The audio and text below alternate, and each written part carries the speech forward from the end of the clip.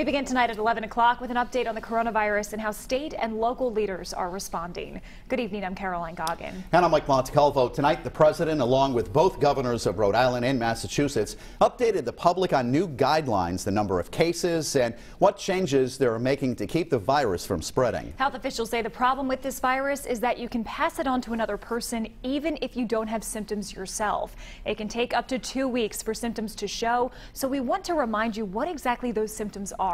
Now, according to the CDC, you can experience a high fever, a dry cough, and shortness of breath. If you have any of these symptoms, you're urged to call your healthcare provider right away, along with the Department of Health. Now, we do have team coverage for you tonight. We're leading off with Eyewitness News reporter Brittany Schaefer with the latest measures Governor Gina Raimondo is taking as the number of cases in Rhode Island climbs to 21. Well, a lot of updates Monday, including the State House and other state buildings are now closed to visitors. Governor Gina Raimondo emphasizing to avoid all non-essential activities. Rhode Island leaders updating residents on coronavirus twice Monday, while also placing more restrictions on everyday life.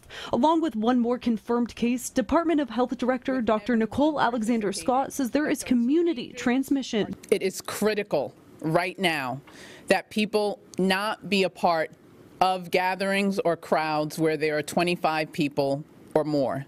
We have started to see cases where we have not been able to immediately identify the source of illness.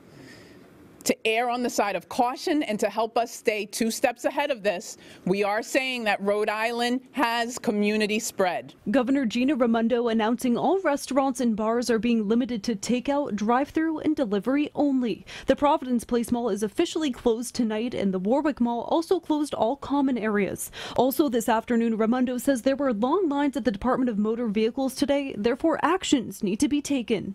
Starting tomorrow, all DMV satellite offices will be closed. DMV has suspended driving tests until future notice.